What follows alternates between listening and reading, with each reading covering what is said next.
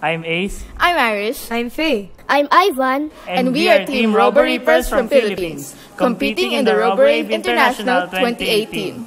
RoboRAVE is a robotics education program and an international robotics competition for people of all ages. See you there! But wait, before we go any further, we'd like you to think about these. Plastic is used in many different products since it is lightweight, durable, cheap, and easy to use and manufacture. But when not thrown properly, plastic waste harms both us and the environment. But don't worry, because we are here to analyze, invent, and to be discovered.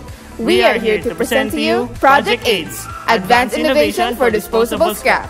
Project AIDS can help preserve the environment by recycling solid plastic waste into decorative plastic tiles, which can then be used at home or in commercial buildings. Whoa, how does that work?